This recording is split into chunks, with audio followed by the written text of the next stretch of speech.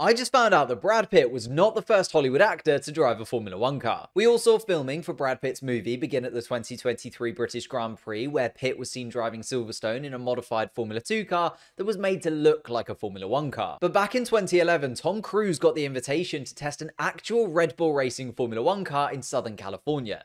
David Coulthard, along with a reduced 12-person team, flew the car from Milton Keynes to the track in the US. Cruise completed 24 laps during his 7-hour session with the team, a few with Cruise and Coulthard lapping the track together in a passenger car to familiarise himself with the racing lines, but once he was ready, he was allowed to drive the real deal. There was a single incident which saw Cruise skid off the track and into the dirt at 291 kilometers an hour, but apart from that, the actor handled the car really well and showed exactly why he's qualified to do all of his own stunts.